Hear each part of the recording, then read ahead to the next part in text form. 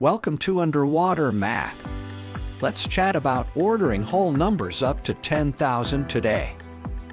Let's start with a real-world problem. A fisherman caught 4 different types of seafood from the Gulf of Mexico. The amount of each types are listed below. Order this list from least to greatest. We need to take a close look at our list to first find the catch with the least amount. We always start with the digits with the highest value when comparing numbers.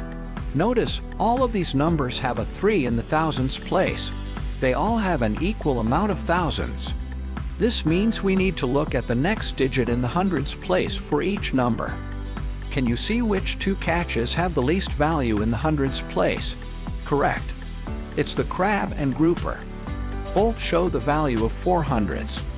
We must move one more digit over to see if the crab or grouper has the least value. The crab has a 2 in the tens place and the grouper has an 8 in the tens place. This means the crab has the least value of all our catches. The grouper is the next least, since we already found it was less than the snapper and trout. What next? You guessed it.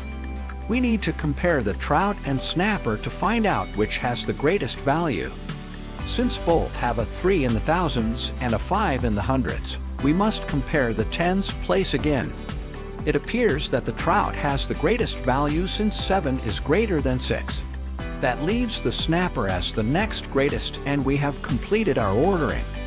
Congratulations to Mr. Trout. You are our champion of the greatest value competition. Why, thank you. I always known the trout was the greatest. Thank you, everybody.